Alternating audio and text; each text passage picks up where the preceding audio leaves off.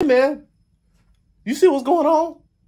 How could you possibly be smiling right now? What are you talking about? When you smile as long as I've been smiling, it becomes normal. But the Ava Chris Tyson situation, hey, I knew nothing about that. I knew nothing about that situation. And I removed that person from my company. So what is your point? But you rig your game shows. Somebody literally exposed you for that. You be rigging your game shows? Man, all these allegations, you're making me hungry.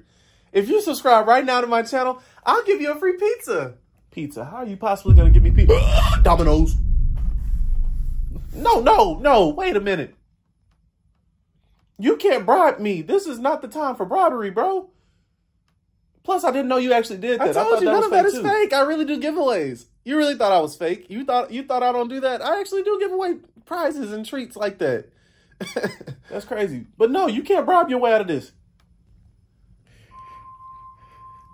Do you know how rough it is doing random live streams to 0 followers? Do you know what it's like being that broke and insignificant? I can't go back to that.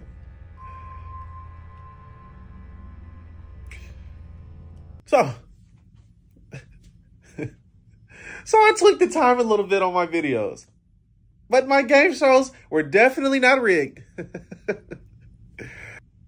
I will rise on top of this.